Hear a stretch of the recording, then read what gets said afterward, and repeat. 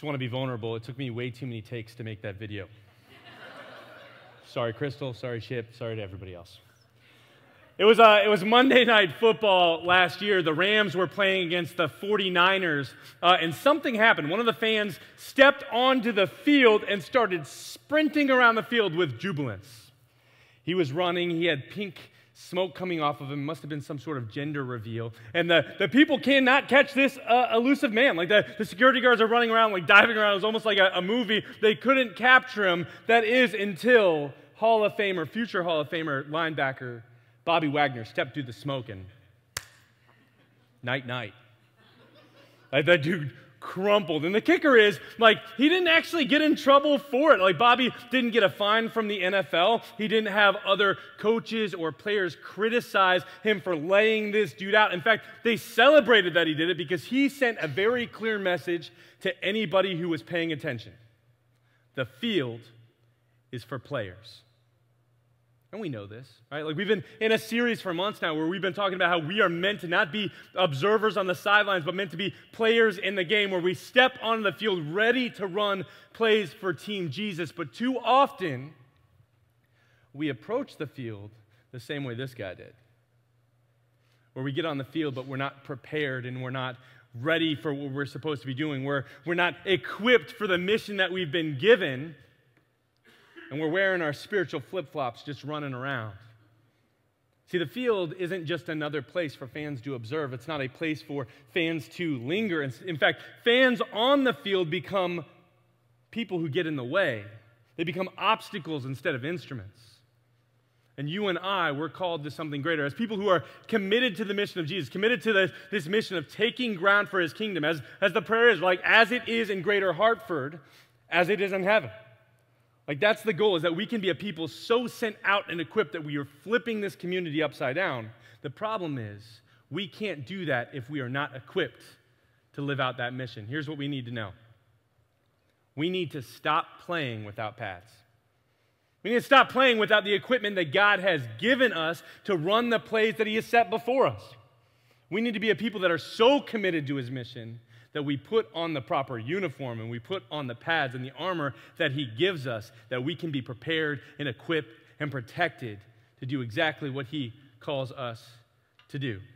See, if we are to take seriously the mission that God has given us as a church, to make and send disciples who love and live like Jesus, if we are going to go out and do that well, step one is we need to put on our pads and we need to get ready for battle. If you have your Bibles, I want to invite you to open up to Ephesians chapter 6, as we kind of unpack this idea. As you get there, I'm Josh. I'm the lead pastor here of 180 Life Church. And I just want to say welcome. Welcome to the end of our series. If you're here for the first time, you can check us out online if you want to catch up. But welcome to the end of this series where we're really kind of stepping into a continuation of it. See, the hope isn't that we step on the field for these 12 weeks where we unpack it together and then we go about our lives. The hope is that we've got momentum, that we carry the mission that he has given us, that we are no longer in the stands, but we are on mission with Jesus as we are in the game and we are players on his team. And this concept of putting on the pads, it's pretty significant because it's a place where we often stumble and get trapped and forget that we're meant to be equipped. So Ephesians kind of picks up, and this book, Ephesians, is pretty special, really just from the standpoint of what it's written all about. See, there aren't too many books of the Bible that focus fully on ecclesia, which is what it means to be the church, right? Like in Ephesians is Paul just writing out the template of like, hey, this is what it means to be a part of this body. This is what it means to be the bride of Christ. This is what it means for us to live out our faith in community in conjunction with each other. And Ephesians 6 is no different. He says in verse 10, he says, finally, be strong in the Lord and in his mighty power. Put on the full armor of God so that you can take your stand against the devil's schemes. And this is a reminder right out of the gate, exactly what we've been talking about this whole time, that we cannot be relying on our own strength, our own talent, our own ability, but that there is a strength that supersedes that, and that is actually more important, that we need to be leaning on. Psalm 33 says it this way, that it's not the size of the king's army that saves, nor is it the warrior's strength that provides deliverance. It's not the horse's strength that saves him as well. It's not good hope. It's actually hope from the Lord. Like you and I are meant to pull from the strength that he has, and we have this tendency to try to solve spiritual problems with physical solutions.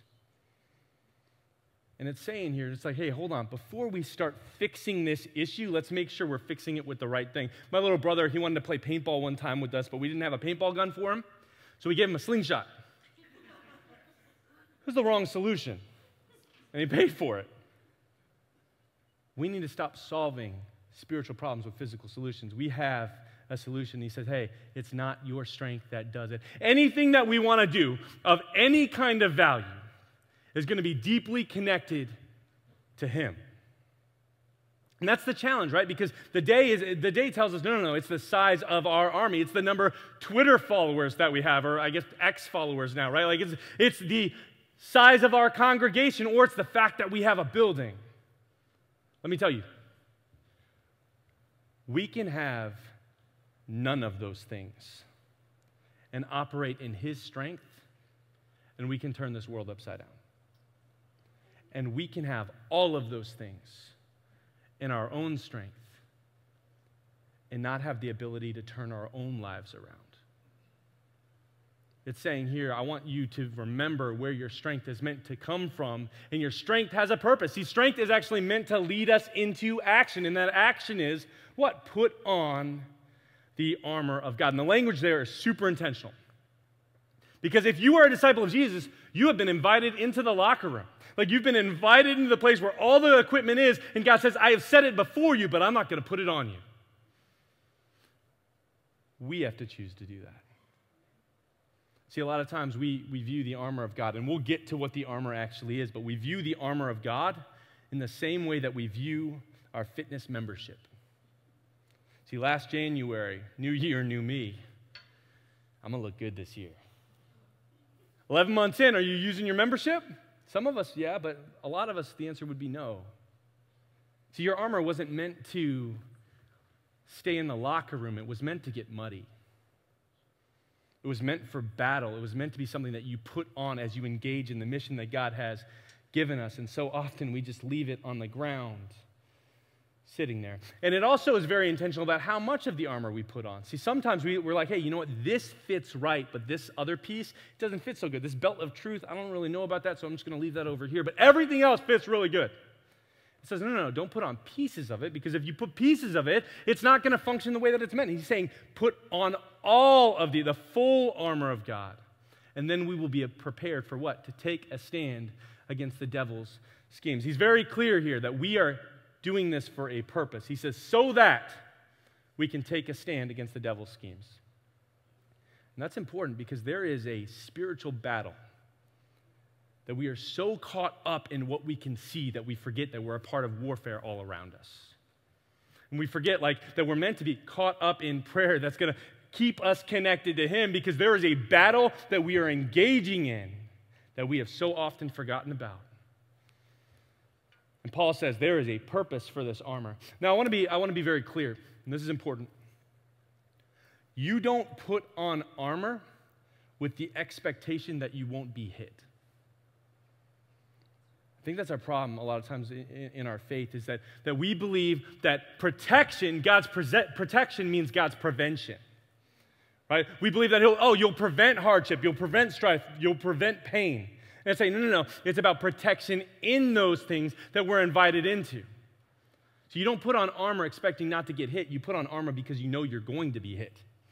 And you want to be protected in it. Why? Because we don't want to get Bobby Wagnered. Like, I don't want to get laid out. I want to be able to take the hit and also continue to take a stand. And as a church body, we need to remember that we're invited into this. But if we don't put on the armor, we're not going to be prepared to engage in the battle. And here's the problem. The enemy, he's not afraid of lukewarm Christians.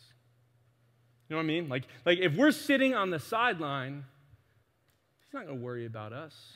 But if you're in the field, if you're in the game, if you're armored up and prepared, you're a target. We put on the armor because we know the fight is coming. God is sometimes going to call us into the hard, that our faith can be displayed that much more. If you know anything about me and my bride, Jenny, we have been in the adoption journey for like 2.5 years. And this journey has been a wild ride for us. It included an ungodly amount of paperwork. It included raising an unbelievable amount of money. It's included just trusting in the Lord in times that were turbulent, and we had lots of questions. There was back in May of 2022, we were matched with a birth mom who had a baby girl that was due in November. And y'all, we were excited. Like we were pumped. We were praying for this girl. We were expectant. We believed. We're like, this is what God has prepared us for. This is what he has called us into. We cannot wait to see this baby girl in our home. We had the room already. Her name was above the crib. It was exciting. And then November 4th came. And we've been praying for 6 months, and I got a text message that birth mom had missed an appointment with the agency, and we were like, okay, that's fine. And then a couple hours later, I got the phone call that this little girl that we loved was not going to be ours. And I had a couple hours in the middle of my heartbreak to figure out how I was going to tell my bride and how we were going to tell our daughter that Christmas was going to look different this year. I share this on the other side of it, knowing that like God had a plan, right? Like our son is now with us, and it's like Ezra's incredible, and he's almost a year old now, and it's just this exciting chance to see God, the fruit of following God's call. And at the same time, we didn't know that back then. Here's what I knew. I knew that the armor that I put on didn't stop the hits from coming, and honestly didn't stop the hits from hurting. And yet it was the armor that helped us keep standing and say, God, we know you're good. We don't get it. We don't understand, and this hurts more than I can even speak to. And yet we know you're good. We put on the armor knowing that God is going to call us into situations that are risky.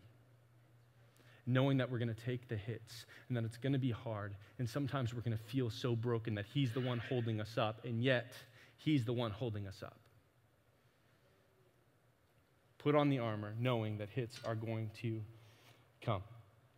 It continues in verse 12. It says, for our struggle is not against flesh and blood, but against the rulers, against the authorities, against the powers of this dark world, against the spiritual forces of evil in the heavenly realms. This is a verse that we could probably spend an entire series on, but it's not the point. And so the point of this is there is an opponent.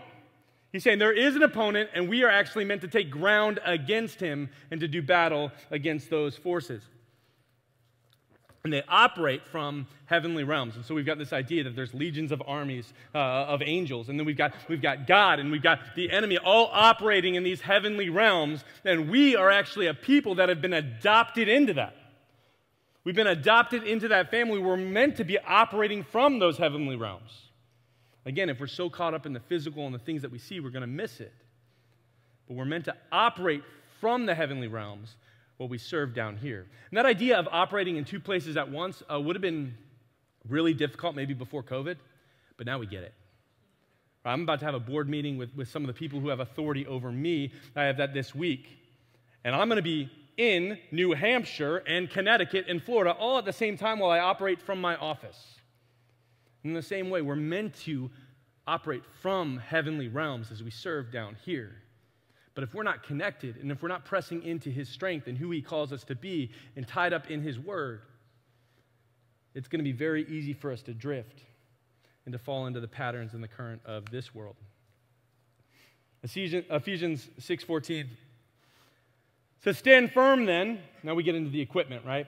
With the belt of truth buckled around your waist, with the breastplate of righteousness in place, and with your feet fitted with the readiness that comes from the gospel of peace. We're about to get into the meat of it, where we unpack 6 different pieces of armor, or if you're really specific, I would say it's 5 pieces of armor and 1 offensive weapon. And God is going to share with us, or through Paul, what it looks like for us to put these things on, and they mean very, very important things for our lives. And he starts with the belt of truth. Now, we know a little bit about belts, but not really belts back then. See, we would have this image, if we heard back then, of a Roman soldier putting on his belt, and what that would do was it wouldn't hold up his pants. It would actually hold the armor in place.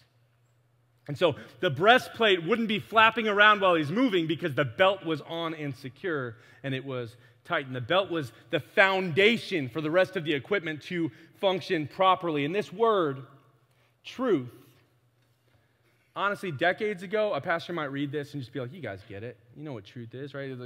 It's God's word. Like, it's the foundation we stand on. Like, truth is truth and it's objective. And they might just move on, but that's not where we are today. Truth is actually one of the things that's most debated in culture today. Truth is something that really, we've got this culture of speak your truth, right? Like, because what you believe is true and what I believe is somehow true, and even if they contradict, they can both be true to us. See, we are in the time of moral relativism where it's just relative to who you are and what your experiences are. And we're in this time where we allow what we believe to drive what we take as true. Listen, I got to share with you, there is a difference, and we need to know this. There is a difference between what you believe and what is true. They're not the same thing. There's a difference. Listen, I'm not saying what you believe is not true. I'm just saying it's not true just because you believe it. When I grew up, I've shared this before, I thought I was supposed to be a country singer. If you were behind me or in front of me while I sung in worship, you know that's not true. Listen, like singing, there's some subjectivity to it, but not with my voice. Objectively, I'm bad. The point is, just because I believed I should be a singer doesn't mean that I was actually meant to do it. It doesn't mean that was God's plan. It just means that I was a little bit confused. Y'all, we have a propensity to believe lies. And the enemy loves nothing more than, he doesn't just take a flagrant lie. What he loves to do is he loves to take truth and twist it just a little bit. Because that's the most believable. And then we get caught up in it and we start to believe it and we start standing in it. And y'all, we cannot be a church where years from now we look down at our feet and we find out that we're standing in quicksand because we haven't been applying truth in the way that we were meant to. We need to stand on a firm foundation that we can do battle because, listen, you can't fight while in quicksand. You just sink faster. We need to stand on something firm that we can do battle for the kingdom. There's a difference between what you believe and what is true. Materialism, relativism, racism, consumerism, basically all the isms are oftentimes things that we believe as true and that are flagrant lies. But if we're not paying attention, and if we don't understand what truth actually is, which is the Word of God, then we've got nothing to measure it against. And that's when our desires and our feelings, which feelings lie, the things that we get caught up in our experiences, start dictating what we believe is true, and we start behaving like it, and we totally miss it. We need to stand on something firm. Paul kind of speaks to this in 2 Timothy chapter 4. He says, "For the time will come," and I believe it has come, the time will come when they will not endure sound doctrine, but wanting to have their ears tickled, they will accumulate for themselves teachers in accordance to their own desires, and will turn away their ears from the truth and will turn aside to myths. Paul is saying, like, man, there's just this gravity to it for us, you know, like, hey, I'm going to go surround myself with people who believe what I want to be true. And we do this when we read Scripture, where we take our desires and we take our beliefs and we take our X, Y, and Z's and our agenda and we apply it to Scripture as though Scripture should change to what I want it to be, when it should be the other way around. It should be, well, I'm going to read Scripture and I'm going to open my hands with my belief and I'm going to have an open mind, not for the sake of open-mindedness, but that Scripture can drive what I believe so that what I stand on can actually be true. Here's my hope. Here's my prayer for you, and this part's probably not true because I'm still new here, but my prayer is that you don't come to this church because you like the way that I teach. My prayer is also that you don't come to this church because you like the type of music that we have. Listen, those things are good, and I believe that we honor God with doing those things in excellence, and at the same time, the why should be what we stand on. It should be a belt that we put on. It's like, hey, we stand on truth, and truth is, one, a good foundation, and two, it's going to lead us out to live missionally in such a way that this kingdom, this world, cannot stay the same while we're in it. That this kingdom is going to flip upside down, and we're going to have a hand in that. But that can only happen if we're standing on the right stuff. It can only happen if everything's in place because we've got the belt of truth on. Are we wearing the armor the way that it is meant to be worn? The next piece of armor is the breastplate of Righteousness. And this one's really kind of cool because the breastplate has some really, really important functions. It guards your heart, it guards your lungs, it guards some major organs. And it's saying, hey, like we need to have the breastplate of righteousness on. And that idea of righteousness is talking about upright living. Now here's the catch. The breastplate's not going to work right if your belt's not right. And some of us, it's not righteousness that we're pursuing, it's goodness in the eyes of the world because our belt's broken. And so we're trying to live a good life by what the secular world tells us is good when God says, hey, hold on, listen. I've got something different for you, and that's not wise, and that's not good, and that's not where you're called to be. The world might be chirping about it, but that's not what I say. But when we've got the belt on appropriately, we start this upright living that we get to step into. And what's cool about this is upright living a life of integrity in the way that God has called us into righteousness, actually provides some significant and even sometimes obvious protection on our lives. I'll give you an example. Fun fact about me. Before I knew Jesus, I loved getting into scraps.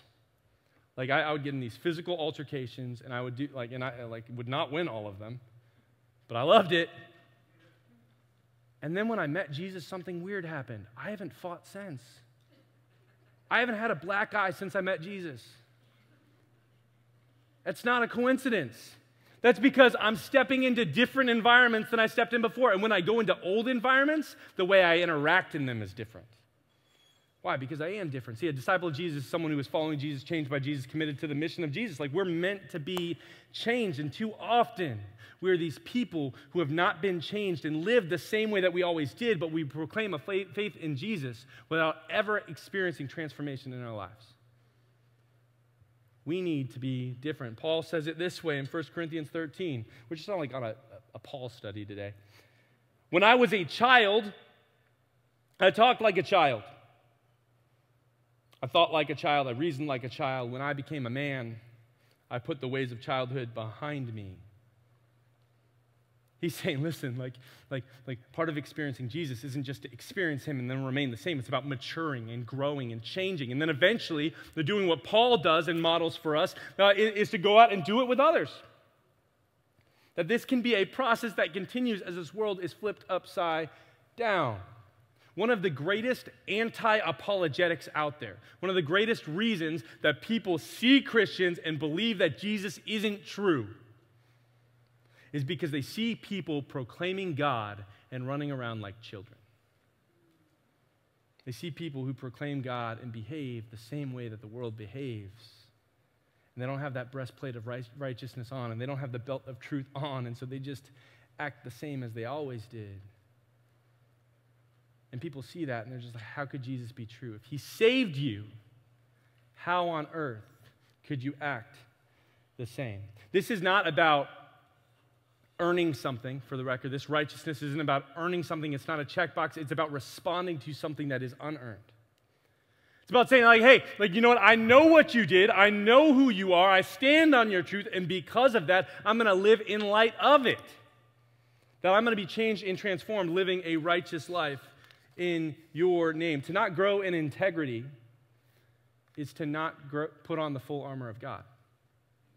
It's to not step onto the field equipped. We're meant to be changed. We're meant to live this out together. Third piece of armor is putting on your spiritual shoes that are fitted with the readiness of sharing the gospel. And y'all, we know about shoes, right? We know, and I use we liberally because I actually know nothing about shoes. I don't like picking out shoes. In fact, for Christmas this year, for my birthday, I said, hey, I want shoes. That was it. No link, no direction. I said, I trust you. Pick out shoes. I'm a size 10 and a half. Why? Because I hate shoes. But that's not the point. The point is we know about Yeezys, which I couldn't even pick one out. Jordans. We know about shoes. And this is actually exactly what Paul is talking about, where shoes have a really important impact on military strategy. Like he's saying, and what we know from back then, there was a Jewish historian known as Josephus. And Josephus spoke to this. He said actually he credited a good majority of Caesar's military accomplishments were based on the allocation of funds that he placed in the shoes. Why? Because Roman soldiers had better shoes than everybody else. Which sounds like an Adidas commercial, you know? It's like, you want to run faster, jump higher, and get the girl? Buy our shoes.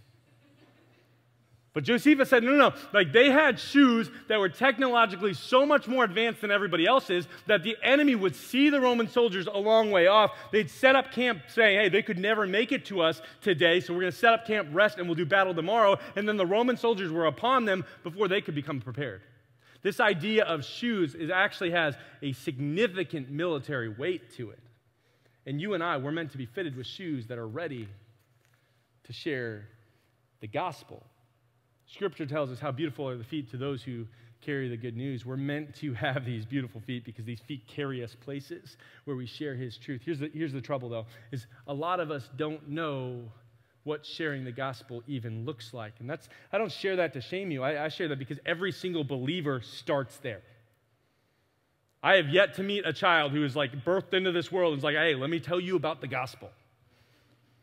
There's an equipping piece to it. We all start there. The point is, we're not meant to remain there.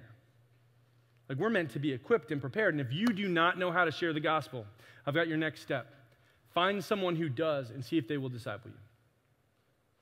And have them walk through how they would share the gospel with somebody else. And then have them role play it with you and try to figure it out, that you can become more and more equipped, that when the time comes, and the time I believe will be soon, if you are prepared, it's just amazing how God just places those things in front of you.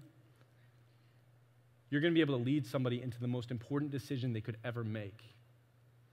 But too often, we're not wearing the right shoes. Too often, we're ill-equipped and not prepared, and so we don't do the things that God has called us into. Ephesians, it continues, and what's really cool here is we're stepping into the next three pieces of armor, but there's a distinction between the two. See, the first two in the Greek uses the verb to be, and what that means is you put it on and you don't take it off. Like these things, the belt of truth, like that's the breastplate, like the shoes, those are meant to remain on you at all times. The verb for the next three is to take up. And the distinction is important because what it's saying here is that although we are meant to have it around us at all time and be prepared, it's not that we're swinging our sword around at all times. Sometimes it should be sheathed and just ready for battle. Here's what it means. A baseball player has his cleats and his uniform and his hat on at all times, but he doesn't always have his glove. Doesn't always have his bat. He uses those things when the environment is appropriate for it. And so these next pieces of armor and even the weapon at the end are meant to be used in conjunction with the environments that we step into. And here's what it says, Ephesians 6, verse 16. In addition to all this, take up the shield of faith with which you can extinguish all the flaming arrows of the evil one.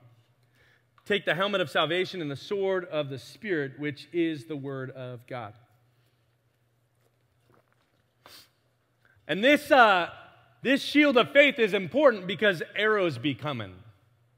Not just any kind of arrows. We're talking like King Arthur-style arrows that are like dipped in tar and fired your way while they're aflame. And say, hey, if you want to be protected from those things, you need to have a shield that looks a whole lot like faith because the enemy is going to attack. And here's the beautiful part. And I've shared this before, but faith that is untested cannot be trusted. In the same way that a relationship that you have, you don't know the strength of that relationship until your first major conflict. You don't know the strength until you are in the storm. In the same way, your faith is meant to be stretched and meant to be tested and meant to be grown. See, I don't know every reason. There's a multitude of reasons why God allows arrows to come your way. But one of the big ones is that you can start trusting the shield that's in front of you. One of the big ones is that as the arrows come, you know you're protected. It doesn't mean it won't hurt, and it doesn't mean there's going to be times where you're not like, man, God, like, why is this happening? But it does mean that in the middle of it, you can say, hey, I don't understand why, but I know you are still good.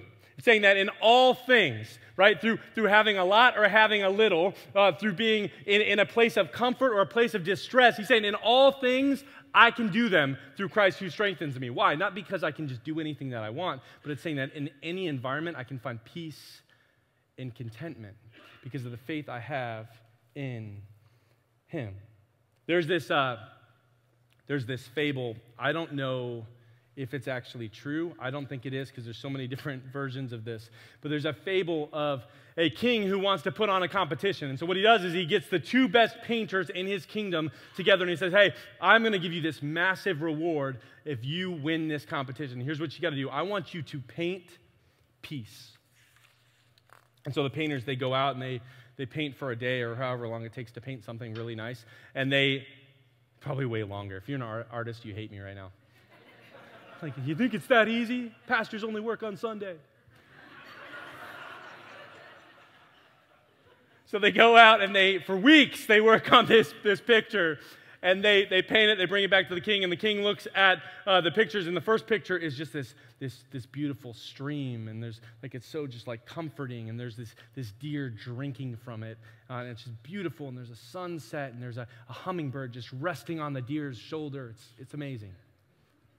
He looks at the other picture, and the picture is violent. And I'm talking like there's lightning flashing in the sky. The storm, the wind is so heavy that it is bending over one of the trees. Like, it is intense. So the king goes back after looking for a little bit, and he makes his decision. He says, hey, I believe that the second picture wins. They get the prize. And the people in the throne room are like, what just happened? Or they're like, hey, like, help us understand, like we're not questioning you, Your Majesty, but, like, why did you choose this? Help us to understand. And he says, okay, let's go look at it. And he walks up to the picture, and he points in the bottom right corner. And in the bottom right corner of this picture that has this violent storm, on one of the branches of the tree that is bending over is a bird. And that bird is in a nest, and the bird is singing with notes coming out of its mouth. He says, this picture represents not peace out here, but an internal peace that transcends anything else that could happen. That's what our shield is meant to do. It's meant to be a faith that Jesus Christ has it covered. Like, no matter the questions we have, no matter the arrows that come, no matter, like, how hard it is, we're saying, hey, I can stand firm and maybe even lean into my shield a little bit, that even the arrows that are on fire will be extinguished because my faith that I have in Him is enough to protect me. It continues, it says about this helmet of salvation. It's a helmet that we're meant to put on, and it protects your mind. But here's the problem.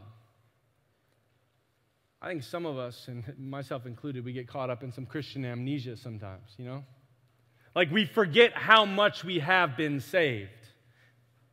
Now, the question here isn't like, hey, like, are you doing what you need to be saved? This is saying if you have placed your faith in Jesus, you are saved, but do you wear it?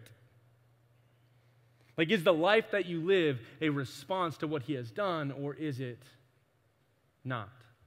There's a TV show about these people in Tennessee, and it's an older show. And they weren't always rich, or they really were, but they didn't know it. And one day they struck oil. And so these hillbillies moved to Beverly. And the whole comedy is based on this idea that these Beverly hillbillies are living in a different, like, standard of living. Like, they are wealthy now. They have upgraded in status, at least in the eyes of the world, but they live how they always were. What it's not saying here is that wealth is the target. What I am saying is that many of us, we have been adopted into God's lineage, a royal line, but we forget it. And we don't live like it. We don't live in response to the salvation that we have received. And saying, hey, we need to put on that helmet. We need to keep it on. We need to be ready for battle at any given time. Do you wear it? It's like this. It's like if I jumped in front of, I hope I never have to do this, and who knows if I would. We'll see what happens. But if I were to jump in front of a bullet for you, and I saved your life, and we're both agreed I survived. Thanks for worrying about me. Would the dynamic of our relationship remain the same? No. You go over with your friends and be like, hey, this is the guy I wanted to introduce you to. This is the guy who took it. Like, he saved my life. And yet Jesus did so much more. And we act like He didn't. We need to put on the helmet of salvation that we can wear the salvation that we have already received. And the last piece of armor, I promise I'm almost done. Last piece of armor, which truly isn't armor, it's an offensive weapon, is the sword, which is the word of God. And that word is significant because we have one real word for word. In the Greek, they've got multiple words that mean very different things. They're not meant to be interchangeable. You've got the graphe, right? Like, graphe is the book. Like it's his word written down. Then you've got logos, which is the meaning of the word. It's the content behind what the word says. It's what it actually means. Neither of those are used. We've got a word here called rhema. Now, rhema is the word uttered, the word spoken, the word declared.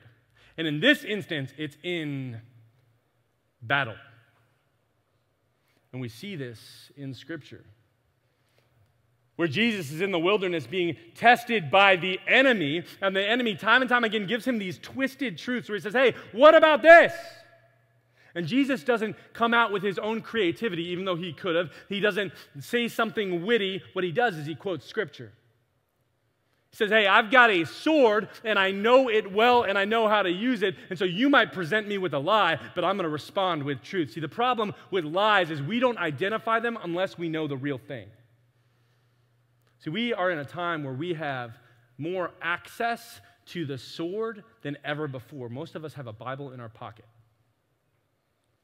And yet, most of us also are ill-equipped to use it. A sword that you're not trained to use is dangerous.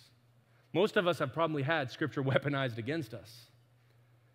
We need to be equipped in how do we use the sword. And one of the key ways that we do it, it's a spiritual discipline that I would say is largely underutilized, especially in our time, our age of life now, is the memorization of Scripture. Like, what does it look like to actually unpack his truth and understand his truth and then know his truth so well that we can deliver it and present it, that when the lies come in, we can say, I know what you are. I know what you're trying to do, but I've got a sword, and I know how to use it. One of the things that I've been convicted on recently, I haven't actually even stepped into this fully, I've been doing some research on it, but is how are we training up our kids to be able to use the sword? It's like the whole Game of Thrones, like Sting or whatever, what is it? Needle, that's what it is. You guys are like, you sinner. Point is, like giving our kids like the ability to use the sword that they're supposed to be able to use and equipping them to do it. And one of the ways that I found you could do is Spotify has all these different songs that are literally just Scripture sung in a catchy way. It's going to drive you crazy. You're going to be like singing it in your head, and you're going to be like, this is on loop.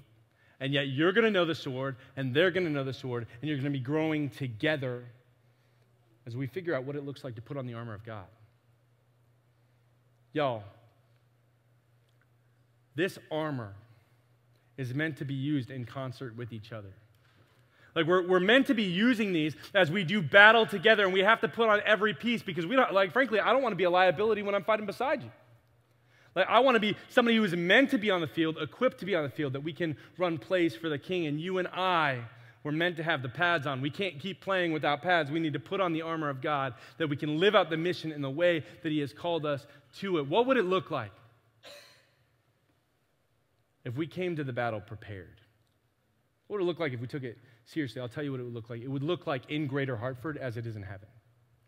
It would look like his kingdom coming down here to rest on earth, that we can say, hey, I am on this team, and it's for his glory, and everything's changing around me, not because of my own strength, because of the strength that I am tied to, as I wear his belt of truth, as I've got that breastplate on of righteousness and upright living, when I've got the shoes on that are wider than these because they're covered in righteousness. Like, I've got it all covered, that I've got the helmet of salvation on my head, that I can be protected. I've got the shield on my arm and a sword that I can swing around. Why? Not for my glory, but for him. Jesus has it, but we have a part to play. We got to put on the armor. We got to do our part, that we can be prepared to engage in the battle. Jesus, we are grateful for the way that you present the armor to us in a way that we could easily put it on, and yet, Lord, I know that there are some things that weigh our arms down that we cannot put it on as easily as we should. And so I just pray that you free us up, that we can be so obedient to your truth that we can't help but put on the armor you have presented before us. I pray that we are a people that love you enough to live lives that are sacrificial and alive, that is about being in the game and on the team that you have called us to. Help us not to run plays in the way the enemy runs plays, but to be changed and to be different. Pray this in your name. Amen.